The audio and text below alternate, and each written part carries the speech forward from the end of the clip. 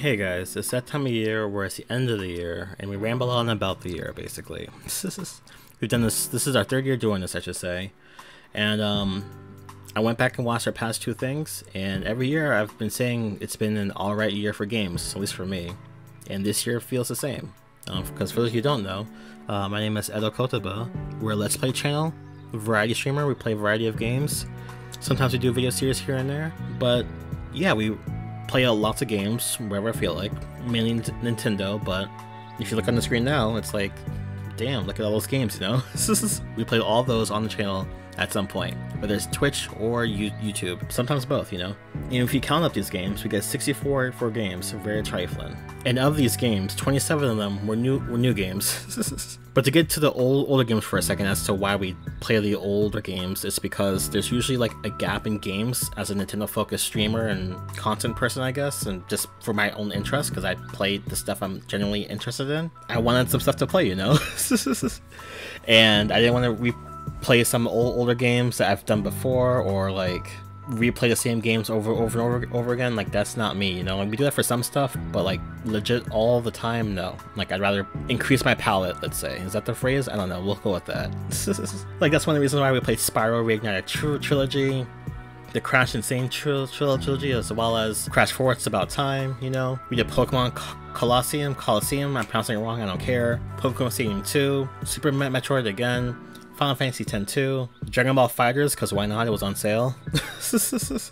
Also, along the same vein of filling in that void, in December, hashtag in December, which I was doing for us, I guess, where we focus on just indie games for the month of December. Like, that was a fun time for me, I'd say, because I play games I normally wouldn't, you know, or wouldn't bother to buy normally. But these games caught my interest when I was looking around some other stuff. Like, we had Shiro, Minoria, Kenna I already was interested in, so I'm glad we played that. Same with Death's Door. One of you guys has been trying to get me to play Cave Story Plus for what feels like forever. I finally caved in and bought that because no pun intended, I just realized that. Cave Story caved in, I'ma stop. But that was a fun time. It was stressful at the end to get the true ending, but it'd be like that sometimes, you know? But speaking of stressful stuff and indie games, Blue Fire, we played that at the beginning of the year. That's probably my favorite indie game this year, if I had to say. I always have at least one, because every year we play at least a couple of indie games regardless. I think Blue Fire might be my favorite one this year. That's because of the stress that it gave me. It's a 3D platformer, and I like those. I do recommend the game if you guys are interested in that type of playstyle, I guess. But yeah, we'll take this moment to shift over to the new games. I'm including the DLC in these games too, like the Hyrule Warriors expansion, because there was story stuff in there, and we did videos for the channel for that. It was great. I loved it. Fun times all around. Sad times. And when you 100% it, which I did on my own time, feels there as well. And Animal Crossing Happy Home Paradise, just jumping right to the next one. That was fun. I really do need to finish that. I like fell out of it because JRPGs came out towards that time as well. Like Shin Megami Tensei 5. That was life for a while. It was great. I loved it, and that was his life. Same with Pokemon Brilliant Diamond. I beat the game. That was trifling. That's on the channel as well. That's on the YouTube side. We did. Shin Megami Tensei 5 was a Twitch thing. Most JRPGs stay on Twitch because they take too long, and I can play and start whenever I want. YouTube is more scheduled, more of a system, so I have to strategically pick how and when I do those types of things, you know? If you know, you know. If you don't, you don't. I don't know what to say. Just stay tuned, basically. There's also links in the description for how you can stay tuned, like Twitter, Discord, all that fun stuff, for those of you who care to do all that. But yeah, Pokemon, Shin Megami Tensei 5, great games, I love them. But yeah, moving on. Monster Hunter Stories 2, Wings of Ruin. That was a great game for me. I love that. That was fun times all around. And with the Monster Hunter theme in play, Monster Hunter Rise, we did a 30-hour stream for that game. A 30-hour stream. Are you listening to me? A 30-hour stream. But I don't know what that was. That was weird. I apologize. But yeah, that was a fun time. That was really trifling though. I don't know if we'll do that again, but it was great. Other things to point out for the new ones, video series. We did a couple of video series for sure. Cyber Shadow, in the game I enjoyed, video series for that. No More Heroes 3 is an example I want to point out for sure, is where we streamed it to YouTube, but then I took the videos and made them into videos for YouTube as well. And Super Mario 3D World is an example for that.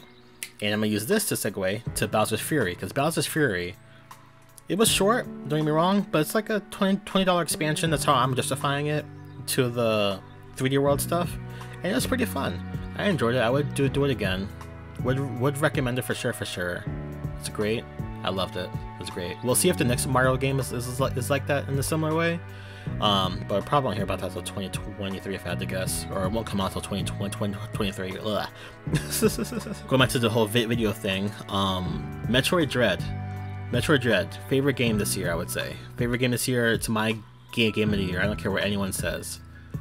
You guys should watch our playthrough of it. There's an iCard on the screen right now for it because I want you all to watch it.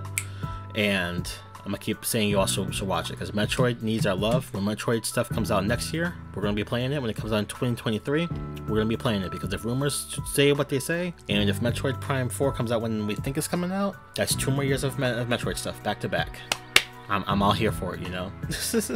But just to keep this moving, there's a lot more stuff I could probably say about some stuff. There's gonna be a playlist at the end of this where I have some videos for 2021 in like a playlist that I think you all should check out for sure at least, because I know we play too many different games, but there's some stuff I'd like you all to at least check out, you know. So I have a playlist for that. It's my 2021 picks basically. So there's gonna be an end card for that and the iCard right now probably just because. And yeah, that's that.